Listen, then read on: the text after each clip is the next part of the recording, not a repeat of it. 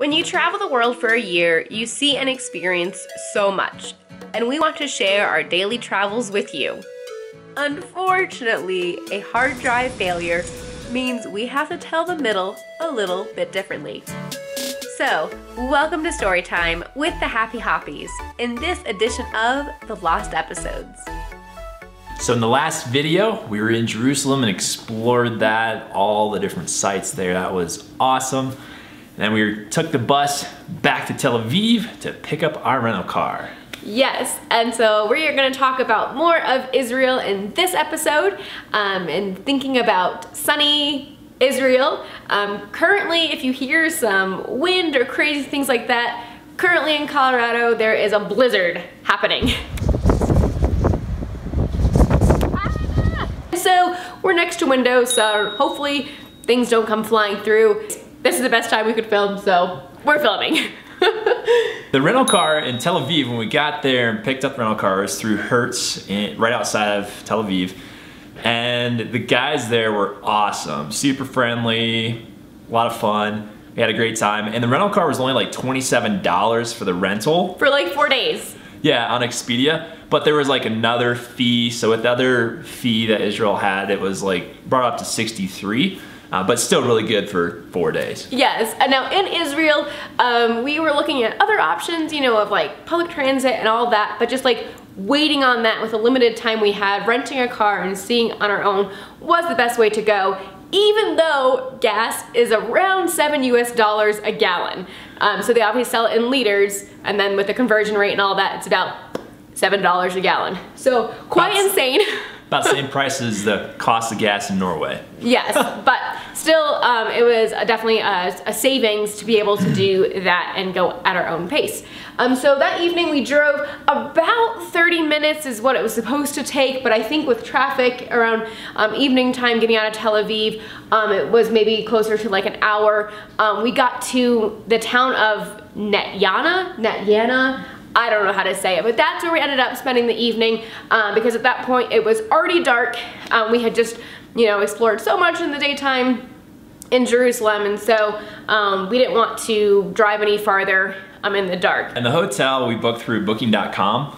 Normally we do like to use Expedia if we can, just because things tend to go a little bit more smoothly. Yep. With booking, you don't pay until you get there usually, so when we got there, we found out that their credit card machine wasn't working or wasn't up yet because they were apparently just switching over the hotel to new management or something? Yeah, like management, the name, I think everything was like changing. So there's a lot of stuff kind of just in flux, and so they didn't have their account activated yet for credit card processing. He was like, I can just take a picture of your card and then we can run it tomorrow when the system's back up. It was a little bit of a hassle. Took about an hour to solve, but finally we paid for our room. At that time of night we would have to drive to the ATM to get out the cash, and we did not want to pay our cash because anyways, it was a good thing we didn't, because later on in a couple other episodes you'll see we needed the cash.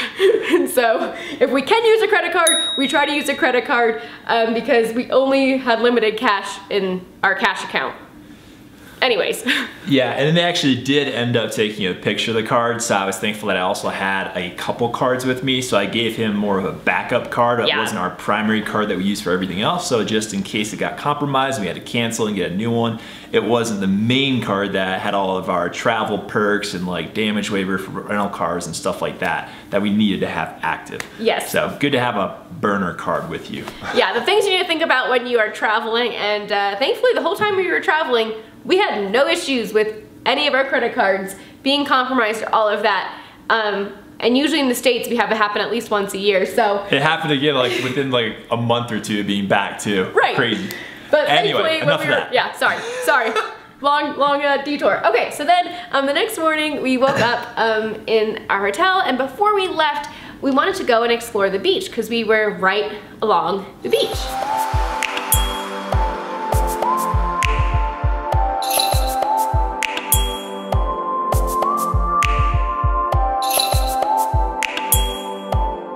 So we went on down to the beach, and there was this old junky car that just kind of abandoned on the beach there. I got a couple little pictures of that.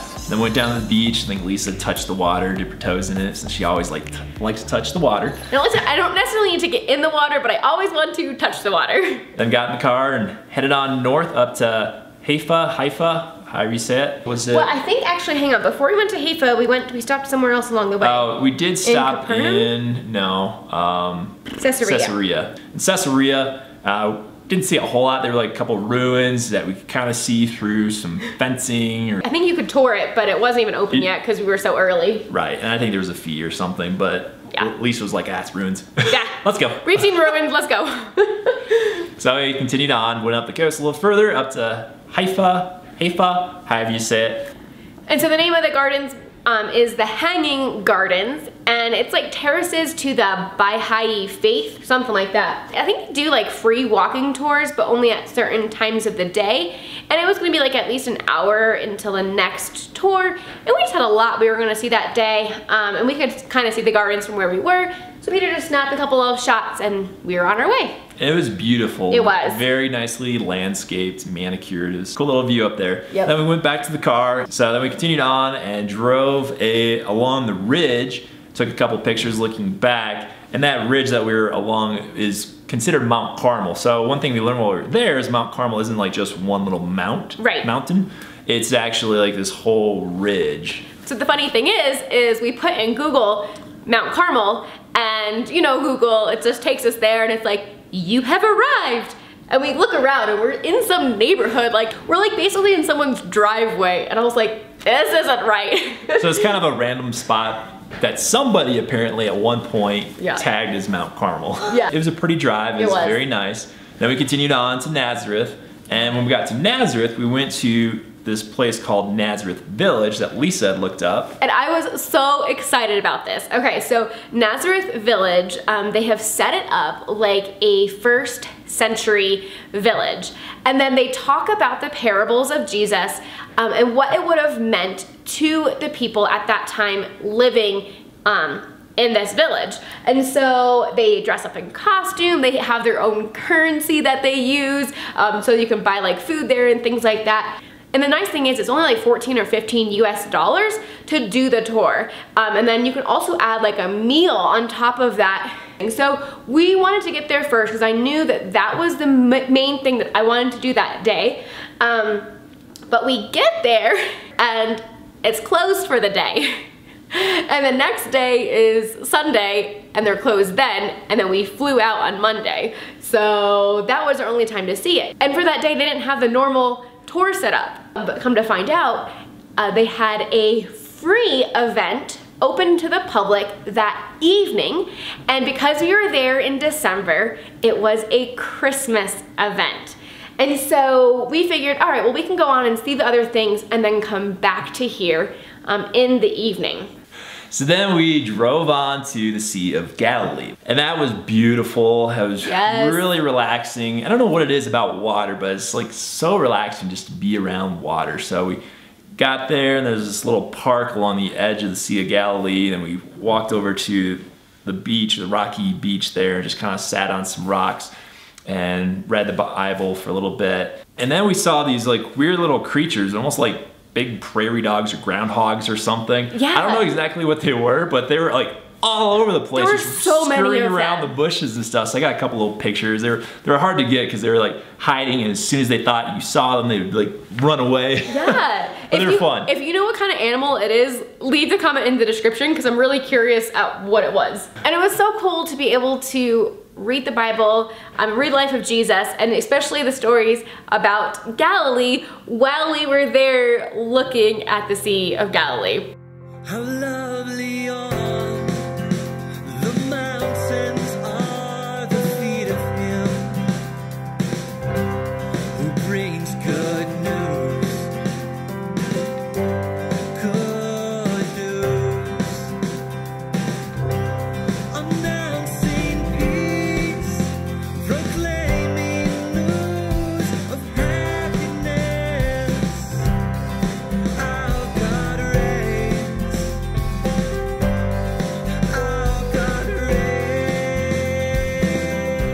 Then we drove on to Capernaum, which is the town of Jesus. A few ruins in there, little statues, just another view of the Sea of Galilee there. And God loves us so. See here his hands, his feet, his side. Oh yes, we know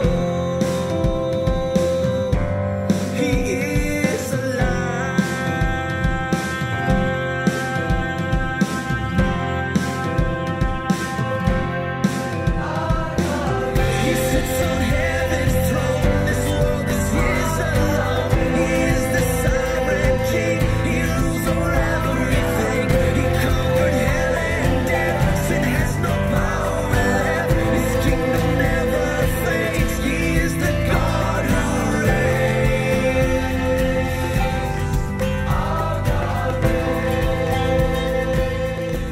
So in 1838, an American explorer found the ruins of Capernaum, dug it up, and then they thought, yeah, this is Capernaum, based on the Bible, based on historical facts. Had the entry price been higher, I'd be like, meh, but with only like $2 each, it was good. So then we drove down along the coast of the Sea of Galilee down to Tiberias. It was kind of sad down in Tiberias, and that little point that we went to on the edge of the water, there's a bunch of trash everywhere. You know, it's a little bit bigger city, but it was just kind of sad to see that nobody was picking that stuff up, and it was just getting really junky in that one little area that we ended up going to anyways. There's still so some cool. beautiful angles of there in Tiberias. Got to enjoy the sunset there, and then hop back in the car to head back to Nazareth. Yeah, so then we go to the Nazareth village, and it was so cool. So they had like several different like stations set up that you could go to kind of at any time. I mean, they had like some set like show times. The first place that we went to, they had some kids from the community that put on a dance. It was to like Christmas songs, secular and Christian, and it was just so cool to see. It was very well done. It was very, very well done. So it felt like we were more part of the community and experiencing more local culture, because I think we were some of the only tourists there. And then after that we went up, and then there was a choir group from Romania that was singing some Christmas hymns. And then as we walked out of there, they had Mary and Joseph with a donkey, and you could follow Mary and Joseph with the donkey to go get your picture taken. And I remember just, after just listening to the beautiful hymns and seeing Mary and Joseph with the donkey, just being so very, very thankful to God that we were able to experience it and be there in that moment. Because earlier that week, you know, Christmas was in my mind coming up, and being away from family at Christmas time is hard. Yes, I had Peter, and Peter was just like, I'm in a new place at Christmas time. This is awesome. But I'm like, I want to be next to my family. And I even had, you know, quickly looked up like how much it would cost for just me to go to Pennsylvania and then meet Peter back up wherever he was, and it was too much. And, you know, anyways, but being able to have that experience around Christmas time and being in the area that Jesus was born, it was just so awesome. I was so thankful and won't ever forget that Christmas. They had a little food area where you could exchange your money, whatever you had, for the local currency. It was like, you know, way back when, and then exchange that currency for some food. And it was really, really good food. It was amazing. So good. And so one of the things they did was they just fried up the bread, and it was in an actual fire pit, and they had this like dome that they would put the dough on, and it like cooked it right there. And oh, it was so good. And then we had like Greek salad, and then we had some kind of drink, and I think then we had some kind of pastry. I don't know. We basically tried everything, because they were just making local Israeli food and making it kind of an older style, because it was supposed to be an older time. So it was just awesome. I loved it. So then we went back to the same area that they had the kids dancing for the time of the Christmas story. That was being told by a narrator, and they had like people acting it out. It's all in Hebrew, and which it should be because we're in their country. But he had asked something like, does anyone here speak English? Because many of them do speak English as well. And so we didn't raise our hand. I think we looked around to see if somebody else was going to raise their hand, because if there were a few other people, then we'd, you know, say, okay, us too. But if we were the only ones, we didn't want them to, you know, have to translate in English for us. We're like, we know the Bible story. We'll just enjoy it, just sit back, relax, and watch the show. Yeah, we don't need any special treatment. And so it was funny though, because the person that we had talked to in the office earlier that day that told us at the Nazareth village, the normal schedule was closed for that day, she was standing in the back of the audience and like she points to us like, no, they're English, they're English. And we're like, no, it's fine, like we know the story. And so then they spent the entire time going back and forth from Hebrew, and then they translated to English for us, and we felt... It was really smooth though, was, they did it so well. Yeah. A great performance. We felt very honored that they did that, but we also were hoping that it didn't take away the Christmas story from the other people that were in attendance there. So, but yeah, it was really nice. Everyone was so friendly there.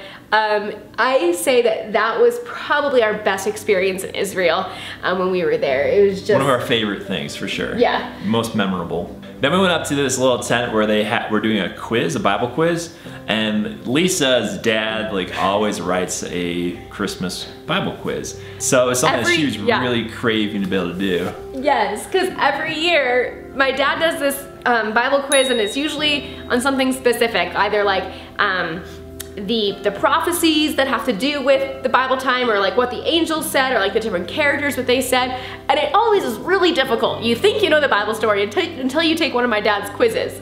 Thanking God that like I got to take a Bible quiz that year. That was cool. And I remember one of the questions, what was Joseph, Jesus' father's occupation? A couple of the options to choose from was carpentry and then tecton. And we're like, carpentry, of course. I know this answer, it's carpenter. Wrong. So then he's like, tecton, and we're like, well, what is that? And he's like, so a tecton basically means builder. So it means, yes, they worked with wood, like carpentry, but they also worked with stone, because back in the day, a lot of the house was built with stone, so that the bottom was stone, and then like maybe the roof was with wood. So he's like, that just makes the parables and the things that Jesus talked about, like house built on the sand versus house built on the rock, and different things like that took on a whole new meaning, because Jesus knew what he was talking about, because he was a builder. He worked with those things. And with Peter, he gave him that name, which means rock, and then Jesus said, I will build this church upon this rock. And so again, stone, very eye-opening. And so that the guy that gave the quiz, we were able to talk with him afterwards, and it was just so amazing to hear his stories. He was so passionate about the Bible, passionate about what the Bible meant at that time and then what it means today, and it was just awesome. Yeah, but it was really cool, this whole time, in all the movies and stuff that portray Jesus, pretty much all of them, I think, portray him as like, working with furniture basically, right? Building chairs, bench, table, stuff like that, which he probably, maybe did, but, did more than that, like building houses type thing. So more like a general contractor almost. So anyway, just kind of new perspective. It was cool. It was pretty cool. I definitely want to go back and go to the Nazareth village when they actually have the parable tour as regularly scheduled. So if you can time it just right, and maybe go there when they have like one day, like a couple days before they switch over to the Christmas thing, and then also be able to do the Christmas village, that'd be pretty cool to be able to capture both. If you can time it that way, if the scheduling works out, that would be really cool to get to do both experiences. And so they would have had it the day before, but that's when we were exploring Jerusalem. And then we got a hotel that evening in Nazareth. And the strange thing was, like, it was like this warehouse, and we like are walking through this dimly lit warehouse, like upstairs. And I'm like, where are we going? And then it opens up to this huge room, but it was just kind of an odd setup. Yeah, it probably could have been like 2 or 3 different rooms in there. It was just really spacious and not filled with a whole lot of stuff, but hey, it was great nice night's rest. In the next video, we head on south to go to the Dead Sea and a few other things. So see that in the next video. See ya.